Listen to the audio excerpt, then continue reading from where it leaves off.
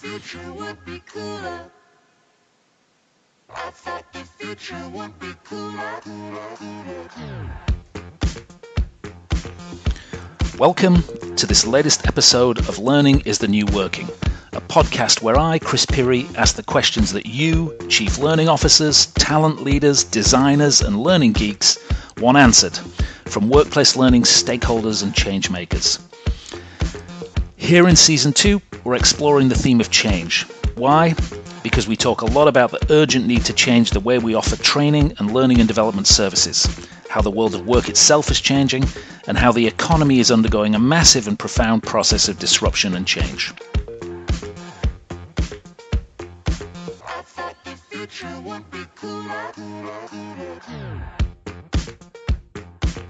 Too often, this change is presented as negative, but perhaps not all of the changes we're seeing are scary, and certainly not all of the old attributes of the workplace are worth hanging on to. If nothing else, then surely our own ability as learners, leaders, and managers to embrace change is the attribute we want to develop the most. So let's work together to learn about change this season via conversations with senior practitioners at companies like Airbnb and LinkedIn. We'll also get industry perspective from some major players, including Degreed. Talking to these highly experienced people has taught me to question some of my own assumptions, and I think it'll do the same for you. Can we also give a shout out to this episode's sponsor, Humentum? Humentum is a global membership organization of international NGOs that provides training, convening, and support to organizations that are working for social good. Please visit them at www.humentum.org and support them if you can with donations of time, expertise, content, and services. Your support will absolutely help thousands of people who do good work do it even more effectively.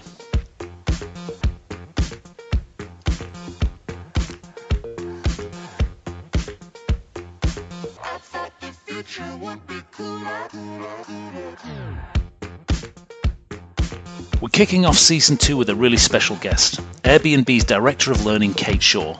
A truly impressive workplace learning influencer, Kate's had the good fortune to work at 3 amazing companies, Lucasfilm, Apple, and now Airbnb. In all of these stimulating environments, she's focused on helping people and organizations experiment, learn, and grow. Not only did she do great work, she also loved each experience, as you're about to hear. My back and forth with Kate was so engaging that I forgot to watch the clock. So we're making this a special 2-part Learning is the New Working. Part 1 today, and Part 2 will drop in the next 2 weeks.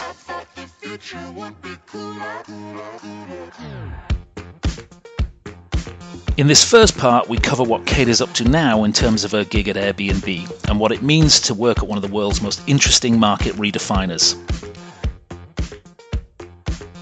Many of us, including me, are fascinated by this company's dramatic rise, and Kate shares some of the great insights about how this happened. In the second half, Kate and I dive into a more philosophical conversations around the core questions of ethics and where we need to go with workplace learning. So I hope you really stay for the whole ride. Let's listen in to my conversation with Airbnb's Kate Shaw. I thought the future would be cooler. Kate, welcome to Learning is the New Working. And boy, what an amazing and accomplished resume that you sort of built for yourself. Thanks a lot for your time.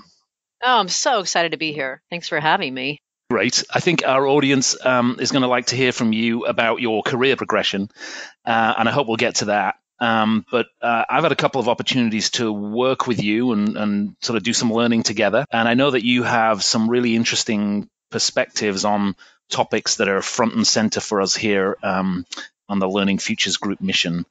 So let's talk about a couple of things. The current backdrop, like Airbnb and the culture and the challenges that you're facing there running the learning group in a hyper-growth environment. And then let's also talk about some of your the influences and the people that you look to for guidance and ideas in terms of your work practice. Will that work? Mm-hmm. That works great. Sounds fun. Great. So the typical Learning is the New Working introductions, kind of rapid fire stuff. Tell me what part of the world you live in now and why. So I live in San Francisco.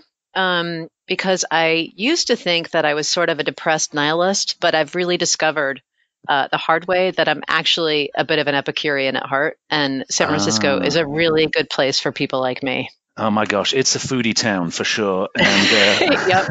and a Yep. place of innovation. I spent a lot of time living there myself. I love that city. It's my spiritual home. So we got that in common. What did you study, Kate, at university, and why did you study it, and how does it play into your work today? Yeah, boy, that's a really good question, and I think I'm still trying to figure it out. So, I actually studied Russian. I went to Russia when I was a high school student. It completely blew my mind. They were the cursed enemy at the time, of course. Yeah. This was sort of right in the midst of the Cold War. Yeah. But my experience there told me that the people in Russia were so incredibly different and yet so strangely familiar at the same time. I would say it opened my eyes to a much, much bigger world that I was really curious to learn more about.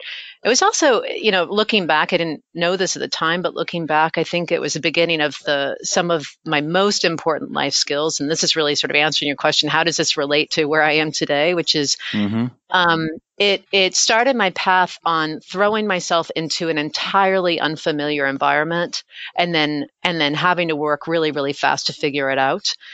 Understanding that there are other perspectives out there that are as equally valid as my own, and that it was really on me to better understand them, knowing that they could make my world so much richer if I did.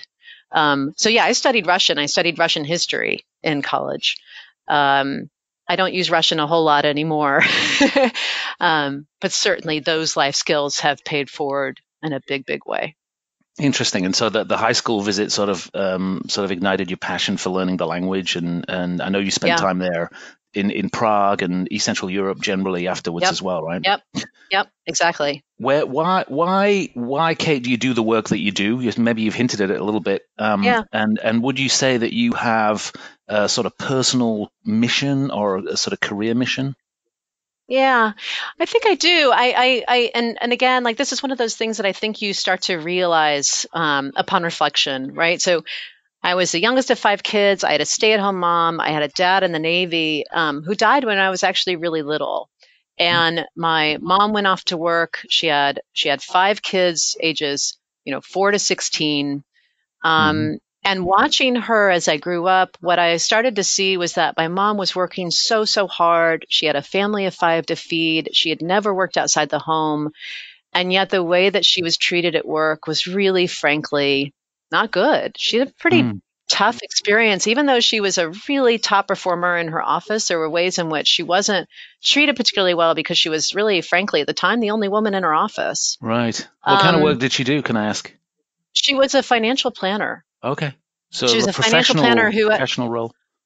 Yeah, absolutely. So, and it was one that required a lot of study and education and personal certifications and, qualifications that she worked really slowly over time to build. And she amassed a real following, people that really connected with her. And even though she was the top salesperson, top performer in her office, she was excluded from a lot of opportunities, conversations that frankly, she should have had the opportunity to participate in. And watching her, I think what sort of sat in the back of my mind is, boy, if my mom is that smart and she can't thrive at work, then what is work about? And how does that struggle show up for other people? And how do we, given that we spend hours and hours of our lives at work, that it's the place where so many of us want to realize our own personal dreams and ambitions and aspirations and frankly talents. Like, what does it mean about the world of the work that so many of us can't do that?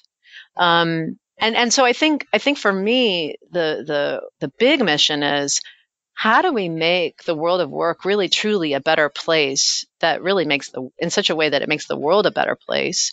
And then from the perspective of learning, how do we support people in that experience so that they can really learn and thrive and grow and bring to that environment even more than they thought that they were capable of in the first place?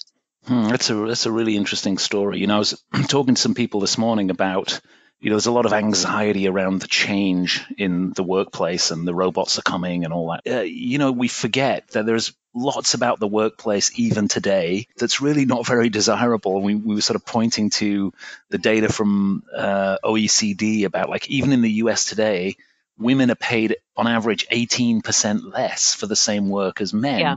And so I think, Yeah. we sometimes get scared about the change, but really there are some things that we need to drive out of this and get smarter about. Absolutely. I mean, I think there's no question the future of work is going to be a very different beast from what my mom experienced. And all of us are going to have to reckon with that in some way, shape, or form. I think that the reality is that when we're really all tapping into the very best of ourselves, and we also understand how to tap into the best of what others have to provide, we all win. At the end of the day, we all win. We make this sort of, and I fear that the vantage point that some people could have is that this is actually going to be a lose-lose proposition, that the sort of creation or realization of AI in the workplace and the encroachment of technology in our workplaces is going to bring about a level of scarcity that's going to make us compete and actually further alienate one another. I actually don't think we can afford to take that risk. I think really what we want to do is try and figure out, how do we not only learn to work with the machines better, but how do we also better understand what is our real capacity as humans, and how do we embrace that, knowing that there's really, at the end of the day, going to be enough to go around. Well, I think one of my favorite future quotes that I use too much is William Gibson's "The future's already here, it's just not evenly distributed."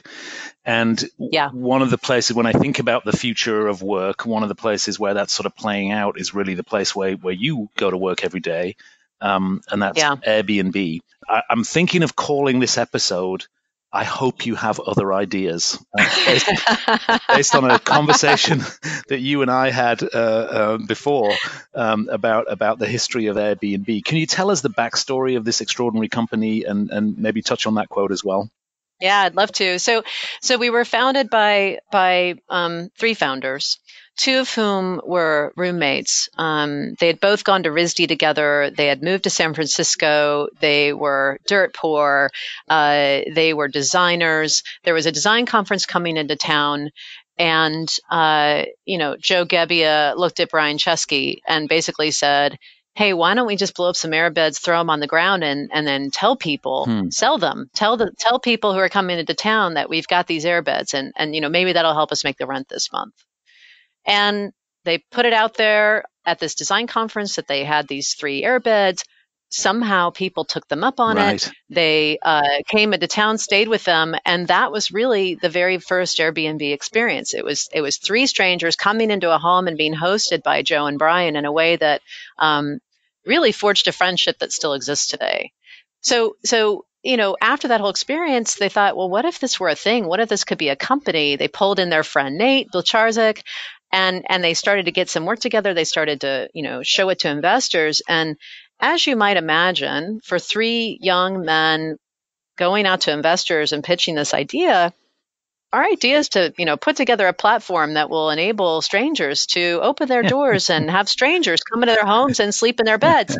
And they were, of course, at the time repeatedly told, absolutely not. That's not happening. That's the most ridiculous idea. And one of the most powerful investors that they met with said, "I sure hope this is not the only idea that you're working on. Yeah. Surely I hope you have other ones." And they've had the last laugh. I'll say 10 years later, it's an extraordinary company, and they've proven a lot of those naysayers wrong. Talk a little bit about the growth and the sort of incredible numbers that the company's hitting. Airbnb is just a little over 10 years old now. We are in 81,000 cities worldwide. We have 6 million listings worldwide. We have just crossed the threshold of having hosted 500 million nights on the platform. We are now worth about, by latest estimates based on our last funding round, about $31 billion. You compare that to Hilton, which is 100 years old, it's worth $25 billion. So this is an organization that's seen extraordinary growth in an incredibly short amount of time. And that's been nothing short of an extraordinary ride, with, of course, lots of moments to celebrate along the way, and a lot of learnings and a lot of hard work.